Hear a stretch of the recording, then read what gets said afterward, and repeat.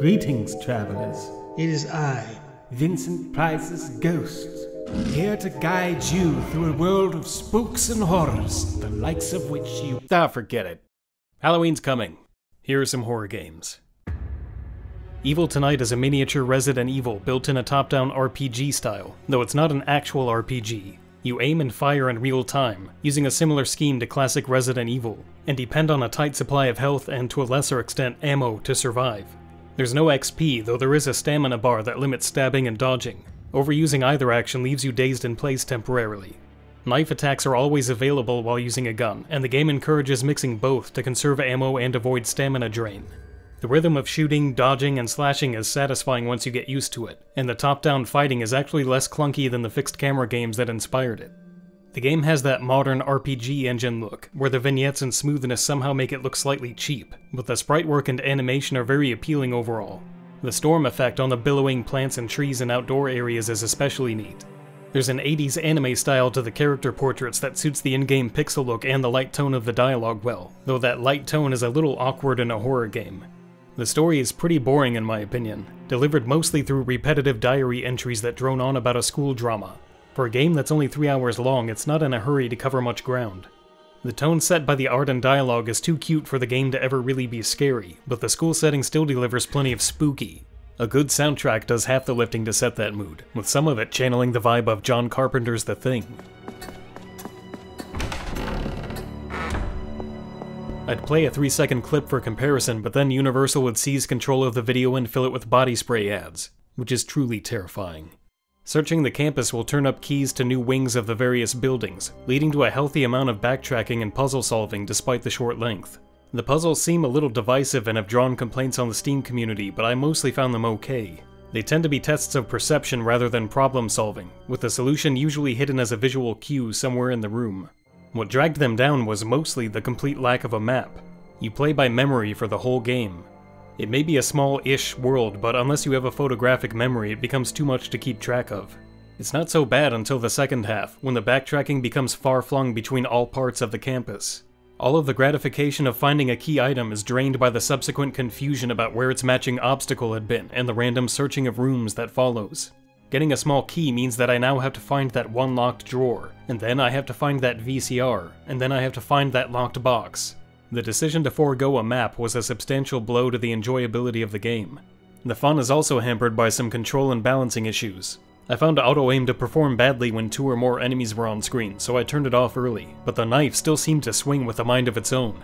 I'm not pressing up in this footage, and even if I had been, it should only slide your character upwards without turning that direction. Those off-course lunges cause enough problems that I have to assume the knife is bugged and that it's not intended behavior. There's definitely a bug with certain enemies failing to respond to stab attacks, which got me killed more than a few times. But more than the glitch, those deaths were caused by health pickups being given so strictly in the last half of the game. There was a half-hour stretch without a single one, with over a dozen ammo pickups in the same span of time. On a harder difficulty this would be fine, but on the default balanced mode it felt anything but balanced. I limped along on a single hit worth of health for the last quarter of the game, cheating through fights by swinging through barriers, and restarting long stretches so often that I made it a habit of backtracking to save after every few enemies. Steam showed a 1.5 hour discrepancy from my save file, all of which was spent on these do-overs, which is pretty significant for a game this short. Replacing just one of those excessive ammo pickups with health would have made this fair. Ah, that's nice. Enemies also get ridiculously spongy in the second half, draining your dodging stamina even when guns are in the mix. The shotgun, the most powerful weapon, prevents dodging during its pump animation, so you'll get hit unless that shot is the coup de grace. It became hard to avoid damage in close quarters, so I just blasted through whenever I had the bullets for it. But as generous as the ammo is, you will run out when playing this way. The last leg of the game spawns these sponges everywhere. Between this and the lack of a map and control bugs, I was pretty relieved that the game ended as quickly as it did. It's a shame that something so fun in its first half unravels so much at the end, especially when small tweaks could fix all of it.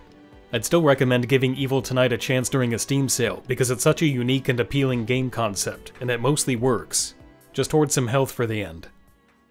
Or play better, either way. Song of Horror uses classic fixed camera gameplay as a foundation while trying to push in its own direction. The style and mood are similar to Remake, but an idealized version, with real-time 4K instead of waxy upscales. And the visuals are technically and artistically impressive for a studio with 4 primary developers. The game is split into episodes taking place in different locations, and each is extremely detailed and brimming with atmosphere. The only visible tell that this was made by such a limited staff is that character animations can be weird, but it's easy to overlook. The camera system is fixed in the Silent Hill style, which means not fixed at all. It follows you around the rooms, making fewer hard cuts, and for the most part it behaves very well. There are none of Silent Hill's whiplash-inducing swings. Occasionally doors or items will be on a wall directly beneath the camera, which makes them easy to miss, but the problem is rare. Modern stick movement is forced with no option for tank controls. Some will prefer it that way, but it's not very consistent or reliable. Directional changes between cameras can be awkward, especially when using staircases, where characters often reverse direction or get stuck on corners. On the plus side, you can use the right stick to align your gaze with nearby items and prompts, which is actually helpful. The controls benefit from a complete lack of combat to stress them. The horror is fully supernatural and psychological, going even further in that direction than Silent Hill. Instead of shooting, you deal with threats by hiding and enduring QTE events. These are semi-random, triggering more often when you run instead of walk. It gives the game an unpredictable quality, at least for the first episode, where you're never sure what's going to happen or how you'll have to deal with it. Instead of the standard rationing of supplies and ammo, you survive by keeping track of hiding places and listening for ghosts at doors. It's much more about caution than action. The various characters have stats that make encounters more or less frequent, or easier or harder to clear, and any deaths are permanent. The developers intended for this to be part of the experience and made it nearly impossible to avoid.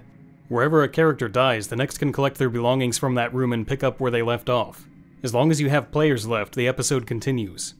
It is interesting to see the varying perspectives and dialogue that different characters bring to the same scenario, and your choice can dramatically change the context of the story. But the developers mostly blow the mechanic by handing out permadeaths like candy. You're much more likely to die from a simple text choice than a ghost attack, since the outcomes are so random. Reaching into a sink kills you in episode 1. In episode 3, the exact same thing is required to make progress. Sometimes picking something up kills you. Other times not picking it up kills you. You may as well flip a coin. Pulling a sheet off a mirror was my first cause of death. I suppose the broken mirrors all over the game are supposed to be a warning, but it doesn't really follow that just seeing one will be fatal, especially after seeing plenty that are not broken. I double-checked my files and had nothing foreshadowing it there either. If there is a clue about this, I found the mirror first. I ran into my ghost seconds after restarting and saw a prompt to talk to it. This killed my second character immediately. It might seem like I walked into this one, but you're actually supposed to talk to them. It depends on the dialogue they're saying. It's easy to fall into traps like this because there are so many pointless rooms and excessive UI prompts to check that when you finally do see something interactive, you assume you're supposed to do it. This is one of those games that actually benefits from cheating and using a guide, at least to skim through and look up all of the cheap kills so that you don't have to agonize over whether every item pickup or ajar door will end your life. My third death quickly followed the others because listening at a door didn't reveal the threat until after I had pressed open.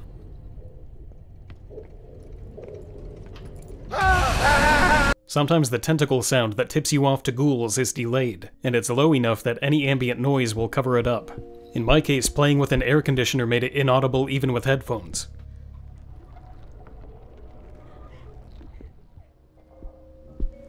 My fourth and final death came from a heartbeat minigame. These QTE events pop up frequently as the game goes on, and, after the initial novelty wears off, feel like they stretch on for absurdly long lengths of time. The heart flashes, beats, and rumbles the controller one instant, but you're supposed to push the buttons in the moment after that. When the event didn't seem to be ending, I varied the timing to see what happened. The feedback is confusing, with the heart pumping when the QTE is successful but vibrating otherwise, animations which are very hard to tell apart in the moment. The devs already addressed the clarity of this once, but in a minimal way that barely moved the needle. Just a standard red flash when it's wrong, anything really would work. And so, the last player fucked, the episode restarted from the beginning. You can lose up to 4 or 5 hours of progress when this happens. The community for the game is flooded with a disproportionate number of complaints about this and the other QTEs, but they're far from the only sources of cheap deaths. 6 very similar corridors have to be memorized to navigate a library, and if you take a few wrong turns, you're toast.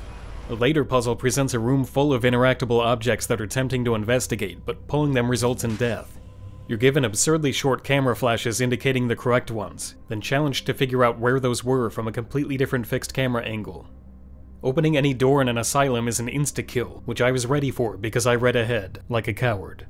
However, the stethoscope that's supposed to finally allow you to check which rooms are safe was bugged and didn't work. This was a known issue on the community page, marked as fixed, and some players had resorted to wasting their characters to test the 6 doors one by one. This is at the very end of an episode that only gives you 2 lives, and you can imagine the frustration of losing hours of progress by blowing them both here. Luckily in my case, restarting the game fixed the bug. There was a less lucky glitch when using the peephole in an apartment door.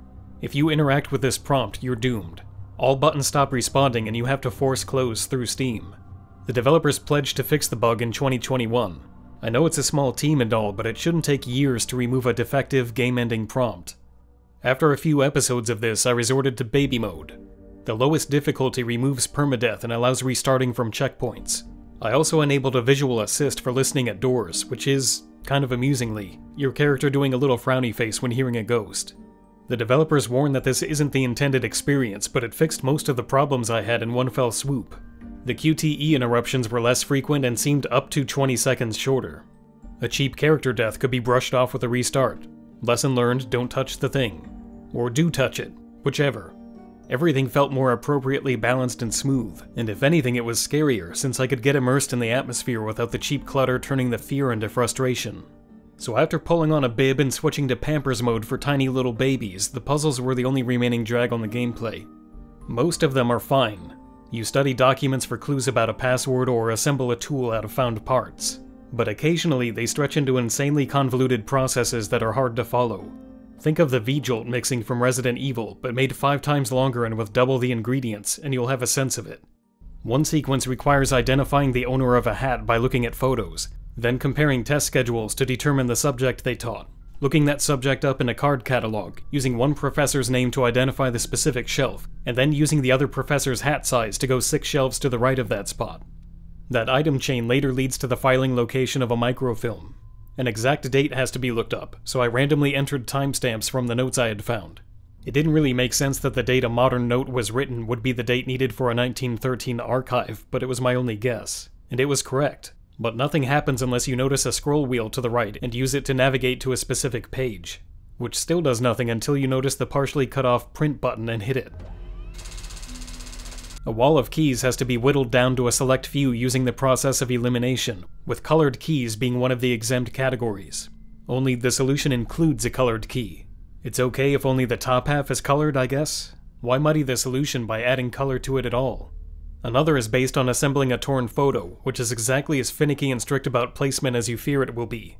You then have to count features like mustaches and glasses to get a passcode, but the icons that suggest this were cropped out of view when at the terminal. I had to back out and open the file in the inventory, where it's very hard to see the features even when they're not obscured by tears. This didn't happen on the Steam Deck, so maybe the game has display issues at different resolutions. I could not get my tally to match up to the answer I found online, which was a common outcome. The riddles didn't make sense even after cheating. These excessively long code entries based on illegible clues and big leaps of logic are exactly what cheat walkthroughs are made for. Confusion is also caused by poltergeist events, which aren't very scary and mostly just stop the game to shake things for 30 seconds. Oh, good thing. It's over now. One of these events flooded a hallway and blocked off the one door I needed in order to advance. In other cases, doors would randomly become possessed by ghosts. When progress is blocked like this, the logical reaction is to maybe recheck old rooms for an alternate way forward. That doesn't exist. There's no signal when these obstructions clear up, so unless you know to keep rechecking the possessed doors over and over, it's easy to get stumped and waste time. I wish this one had more polish because the general exploration and storytelling is done so well. It's a mostly good game, blighted by a few poor decisions. I assume the problem is a lack of playtesting. A smaller team like this is mostly going to get feedback from the actual players after launch, at which point it's too late to make fundamental changes. I'd be really interested in a sequel that works out all of the obtuse and cheap bullshit plaguing this release, but the devs at least gave you the options to fix some of it. I recommend Song of Horror as long as you stick to the easy mode and keep a guide at the ready for the most inscrutable puzzles. The care the team put into their settings and atmosphere is worth powering through the rest.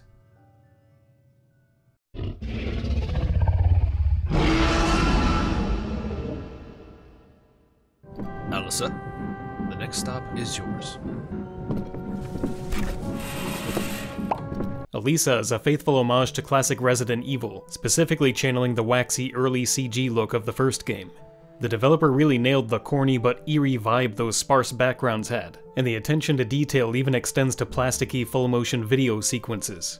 It feels as authentic as loading a PS1 rip in an emulator, apart from a few modern intrusions. The game borrows the currency system and merchant mechanic from Resident Evil 4, and limits you to a dual weapon loadout modeled after Call of Duty. Tank controls can also be swapped for modern turning, for those who prefer movement to be oriented around stick direction. But whether you choose the modern option or not, it's going to feel like ancient jank. While the game ostensibly has controller support, nothing works until making a keyboard config or loading one from the Steam community, and the default bindings open the Steam overlay if you try to change weapons while running. The run button sometimes stops responding when changing rooms. It has to be released and pressed again before the input is recognized. Later in the game, all movements seem to briefly fail after screen transitions. That delay is actually enough to put you in the hands of a randomly spawning enemy, who's often sprung on you the instant a room loads. Pushing objects didn't work when using tank controls, only with modern. I found this out after becoming desperate enough to screw with the options in the hopes of a solution. The 180 quick turn is also unreliable, sometimes not working or taking so long to respawn that I had already pressed the buttons again, doing a 360 to where I started. Likewise, the auto-aim is extremely inconsistent, sometimes missing enemies directly in front of you. Sometimes it turns your character to face the targets behind you, like in Resident Evil, sometimes not. The results are wildly different depending on distance and enemy type, and even when you do snap to a target, the vertical aim has to be slowly adjusted by degrees. Resident Evil designed its enemies around full up or full down aiming. Get close, point downward, done. Alisa has enemies that use bayonets if you get close, but crouch just under your default line of fire from a distance, so you have to go through this stiff adjustment act every time. The UI does provide an orange crosshair to indicate when shots will connect, which is helpful, but by the time you fire, you're often pointing at air. There are a lot of low-to-the-ground enemies that move much faster than you can rotate, which is pretty much the worst-case scenario for tank-style aiming. Instead of playing like an homage to old fixed-camera games, it feels like a spiteful parody of them. A monument to everything that was ever clumsy and frustrating about that style. The enemies also seem to react to you even if you're on a different floor, which leads to them piling up to ambush you at the bottom of the main hub staircase with hilarious regularity. There are sections where the only way to avoid getting boxed in by spawning enemies is to run forward at full speed as soon as the room loads, which you can't possibly know the first time around. And even when you do, a train of assholes long enough to block out the camera can form behind you. And when a stalker character randomly blocks off the only escape route, it becomes a proper clusterfuck. It doesn't feel like there's much rhyme or reason to the enemy placements. A mob of things is tossed in and you either evade it or die. I've noticed that if I criticize anything relating to fixed cameras, at least one comment will lord it as proof that they're always bad, and that I only like them in Resident Evil because of nostalgia. But no, it is possible for games to do fixed cameras better or worse than one another, like anything else.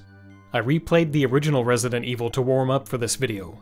I've barely touched this version since the remake came out in 2002, so I had mostly forgotten how it handled. And yeah, it can be clunky at times, especially when the hunters enter the mix, but for the most part it controls well for what it is. Enemies are slow and few and far between, and the auto-aim is reliable, so a single enemy can be dispatched with ease. Even when Resident Evil 2 exploded the enemy count, there was an order to it. Plenty of gaps to run through, and enemies didn't move off their marks until you got close enough to them. It was never sheer chaos. The cameras also tended to keep your character near the center of the screen so that you could quickly orient yourself after each cut. And whenever an extreme angle was chosen, the developers usually had a specific purpose for it, to highlight an object or to set up a scare. Alisa uses extreme angles all the time, for no particular reason.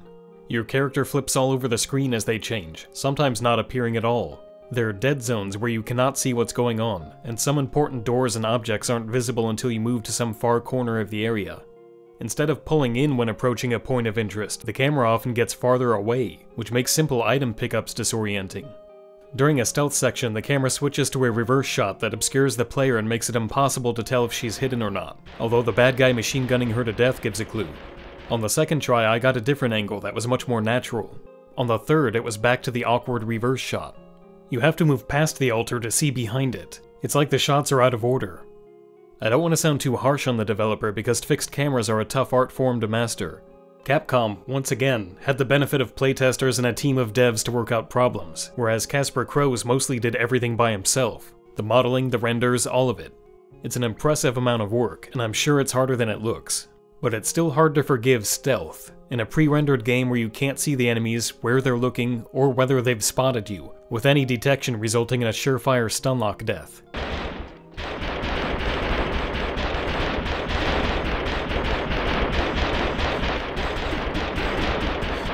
Except when this happens. I don't know what this is. Stunlocks are very common given the clunkiness of your character and her slow motion animations. Your only strong weapon for most of the game is a one-shot blunderbuss, which takes so long to reload you practically have to flee to a different screen before attempting it. Returning to Resident Evil feels like activating God mode after playing this. You picked the wrong day to be a pussy. Eat shit and die. Bitchin'. Shut up. Infect this. Take it, baby. Take it, baby. My ass, your face. Take it, baby. By the time you finally unlock a shotgun as competent as what that old PlayStation title gave you, Alisa is nearly over and there are few enemies left to use it on. With both the controls and the weapons fighting against you, it would be best to run past enemies and avoid combat altogether, but the currency system makes that impossible. You depend on dropped tooth wheels for everything, from saving to healing to restocking ammo to attaining new guns, and avoiding combat means also avoiding all of those things.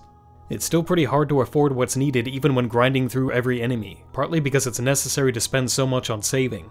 There are so many abrupt game-ending scenarios that you have to grind through the game one 5-minute stretch at a time, saving constantly to gain any purchase on your progress. A reference to Resident Evil's compactor room has an extremely obtuse puzzle tacked onto it, which I have to imagine the majority of players will die on their first time, or second time, or third time. Maybe fourth, with a fairly long return trip and unskippable cutscene every time. Without completely spoiling it, there's an attempt at a vehicle segment towards the end of the game that made me wish I was flying the jet from Resident Evil 6 instead. Bosses require huge bullet loads that I rarely had, prompting me to restart and scrape together whatever cash I could to buy more. One fight provides a few boxes beforehand, but hides them in a bewildering maze where half the passages aren't visible, and you have to hope the ammo is for one of the 2 guns on your person at the time. Resident Evil allowed you to carry a handgun and shotgun for normal enemies, with space enough for a magnum in the event of a boss. With only 2 slots, I almost never had the magnum on me. There's a sword that nullifies the ammo issue, but it's so slow and weak that I also never carried it. So in half the boss fights it was mandatory to quit and change equipment, repeating whatever lead-ups there had been along the way. The game pushes this kind of backtracking when it doesn't seem necessary.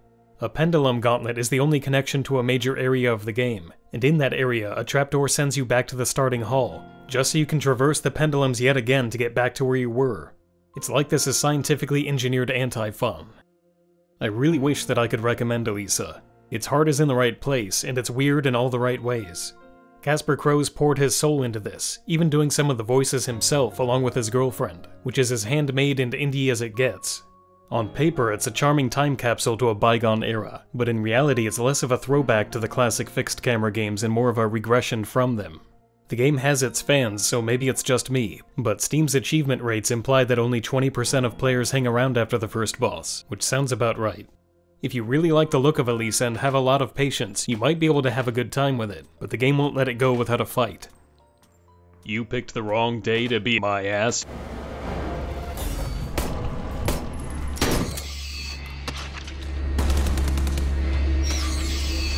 Signalis is the coolest game I've ever played. It has one of the most striking visual styles I've seen from an indie game, perfectly straddling a line between pixel art and low-poly 3D.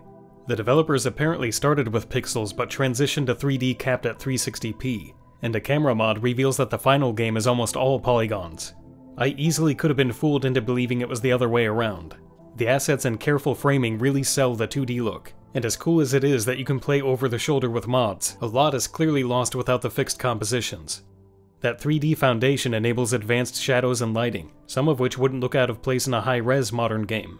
There are constantly other flourishes, like reflections and glass distortions, that add impressive flash without spoiling the low-res aesthetic. Everything fuses beautifully. It's like playing a work of art. The anime-style cutscenes are the only part I wasn't blown away by. Not that they're bad, but they stick out as generic next to the much more interesting in-engine visuals. The gameplay is about as inventive as the graphics. The perspective frequently changes from top-down to first-person for dream sequences or puzzle interactions. These sequences can be complicated, like in Song of Horror, only these have the benefit of actually making sense. As long as you pay attention to every document, there's a logical through line connecting every step that keeps you interested and engaged. It's actually the exact kind of problem solving I want out of these games. The answers aren't immediately obvious, and you have to think through and test out a solution, and there's always an exhilarating little feeling when it actually works. A radio mechanic leads to some of the most memorable ones. Data can be received on certain channels, and it's up to you to determine how and where to use it. Sometimes you have to set up a new transmission to broadcast codes into a different area, or even tune to certain frequencies to kill enemies in a feedback loop. It's just one example among many of the smart and creative game design Signalis offers. There are a couple of duds that do drop to Song of Horror levels of irritation, like one that depends on photography that ends up too pixelated and blurry to even read, and goes on at least one phase too long from there, but the batting average for puzzles is high. While the game does not try to emulate any series directly, a Silent Hill influence grows more apparent in each area, and Resident Evil DNA can be seen in the save rooms, item boxes, model examination, and even Crimson Heads that revive unless burned. That mechanic is kind of bungled by a severe lack of flares to work with. Burning is barely even a factor in the game. Given how rare the flares are, it's also disappointing that you can't double burn piled up bodies like in Remake, especially when the stun rod gets to double fuck shit up. The enemies revive very quickly and very often, so there's no element of surprise or tension when walking by them. You know they're going to rise. It mostly just feels like wasting bullets to fight the same enemies a second time, though in fairness the game gives you plenty of ammo to do this. Twin stick controls are used for the shooting and they feel great as long as the enemy is at a distance. The laser auto-locks after connecting with an enemy and gradually focuses as you wait, rewarding you with more damage than quick shots. It's oddly gratifying to aim while moving, as if to say, "Look at me! I'm tactical!" Up close, things get a lot clumsier. Your character will shove enemies instead of firing, which is much less desirable when trying to shotgun a close group, and the auto-lock becomes too sticky to change targets. Downed enemies require a final tap to die, and the lock tended to favor them instead of the ones still attacking. Stop forcing heavy auto-locks in games, please. Any nearby obstruction will cause your aim to break and point upward. This makes sense in terms of preventing your gun from clipping through pillars and such, but it's a nasty surprise for your aim to fail in the heat of a fight. There's a stun rod item that nicely compensates for the awkwardness of guns at short range. In fact, it basically solves it completely, but it was hard to make use of due to the absurdly strict inventory. I had a whole section here about how 6 slots was unworkable and had an outsized impact on the pacing, causing ceaseless backtracking to item boxes. In some cases, you had to play completely unarmed to avoid leaving pickups behind, especially considering that some rooms seal off after being explored, claiming anything left in them. I was going to talk about how an 8-slot inventory would have transformed the game, and how secondary equipables like the flashlight should have had their own dedicated spot, like the lighter or lockpick in Resident Evil. Then out of nowhere, the devs just released a patch that did all of that. God damn it. I still thought highly of the game before, but now I want to give the developers a hug. This is a huge boost to an already good game, and I can strongly recommend it without any reservations now. It's an excellent and stylish take on survival horror, and the only game in this list that left me wanting to dive straight back in for a replay. Just be sure to use the extended inventory option, and don't look back. That does it for this batch. 4 horror games, and the scariest thing about them was their goddamn lack of polish. But I hope this helped you find something to play for Halloween. Who knows what terrors the next horror showcase will hold in store. Probably the games I'm showing right now, that would be my guess. Boo!